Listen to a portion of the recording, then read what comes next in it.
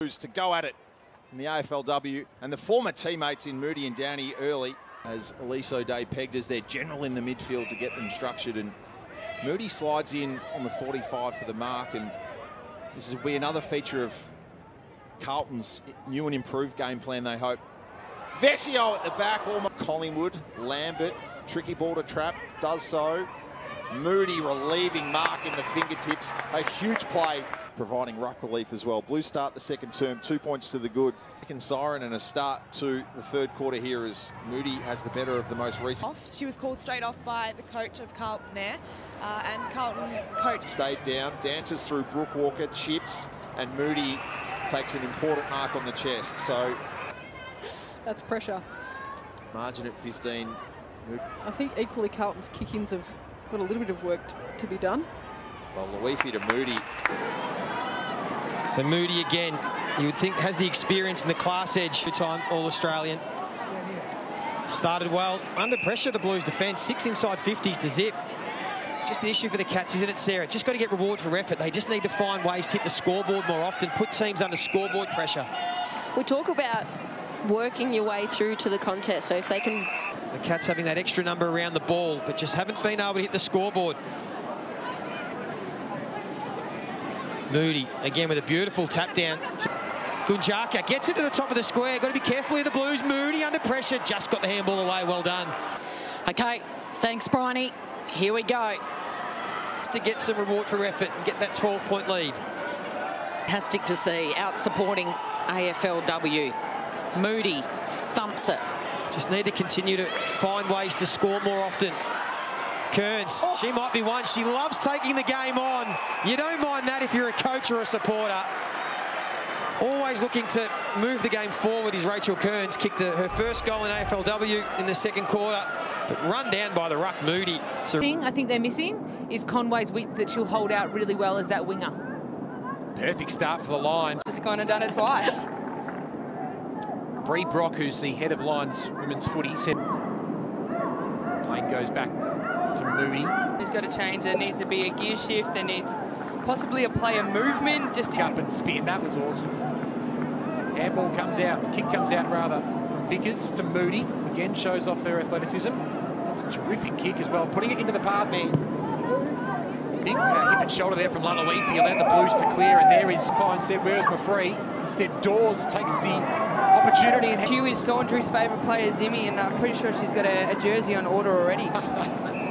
Couldn't quite find Smith in the goal square. Hard to get past the hands of Bree Moody. That's what the Blues need her at the moment. Big long right foot kick is absolutely outstanding. Traps it. Kick smothered. Lalawifi quarter. What a beautiful tap to herself, and then kicks high towards half forward. But Moody struck the mark. Able to 38-point advantage. It's currently Carlton's third biggest losing margin. Keep our eyes on that. Moody, inside 50. Oh, big collision. Ellinger going back with the flight of Blues player. Ashmore delivers it low inside 50. Moody in the best position. We spoke about her marking prowess. And to finally kick the goal. Moody in the ruck against Rennie. Here is Moody. That one comes off the instep. Brown off to Riddell again. Another inside 50 for Ash. That's a really good strong mark from Moody. Gilroy shut it down. Moody will come over the top of Rennie. Finds Bateman. Call to go. Straight towards Moody.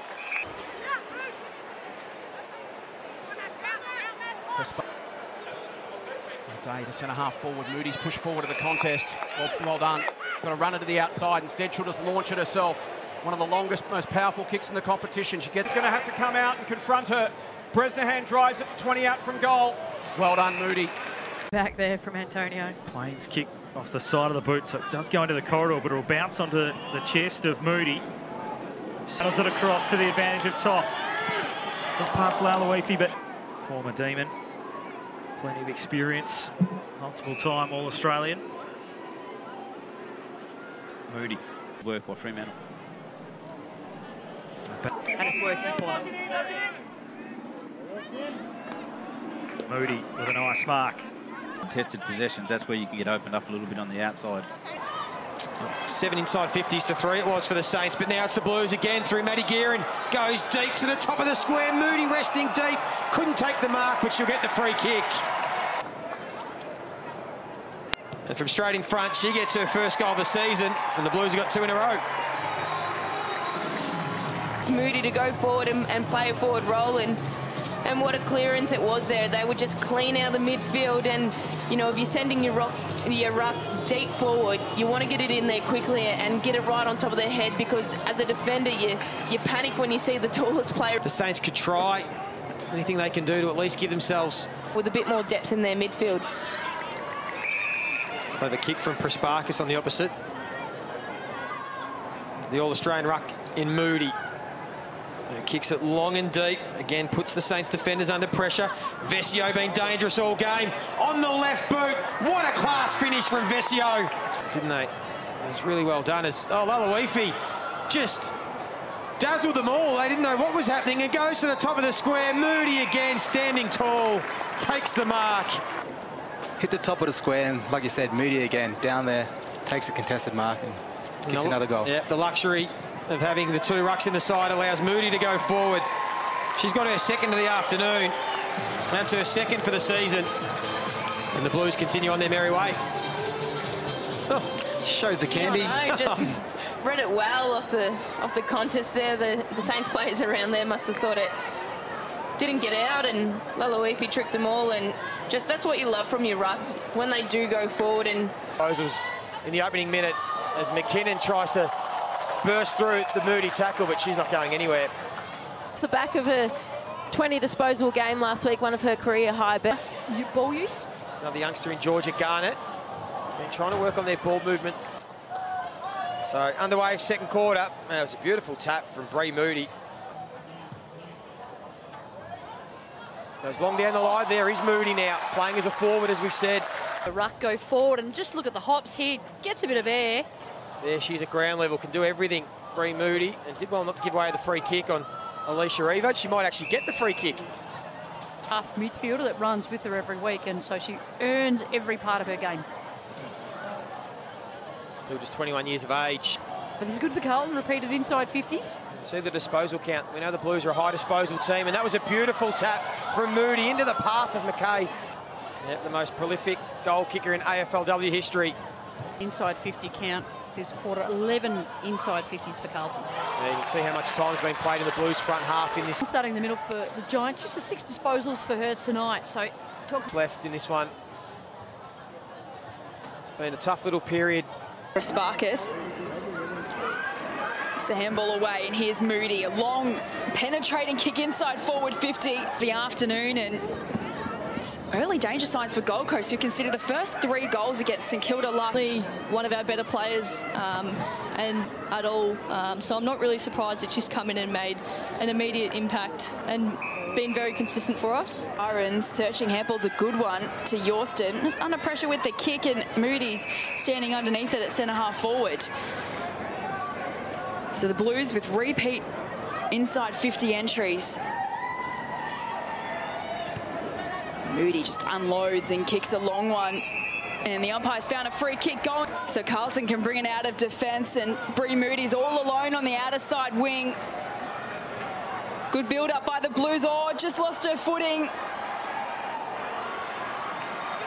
But showing a clean set of heels, Breann Moody with a few bounces, runs to 50, kicks a long one to the square. The training, we call her the tractor. Once she gets going, she's really got some pace. She's self-proclaimed the quickest at the club, so it's on display there. Don't mind seeing that at all. Be an issue.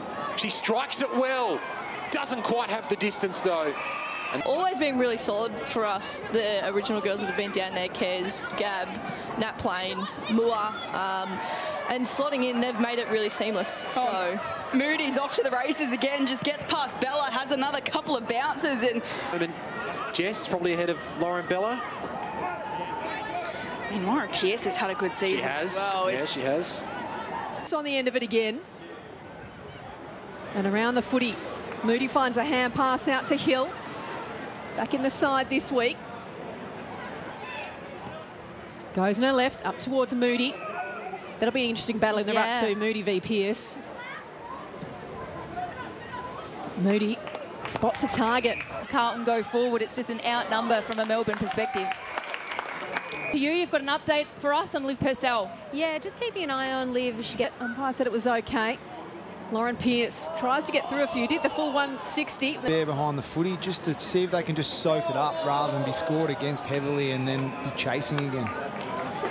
Hearing kick, Laloifi, a little tap to Moody. Cleverly done, throws it inside 50. Outnumbered by D's defenders, but still made it count. Quality passage of play for Carlton. Moody just goes with a huge punch from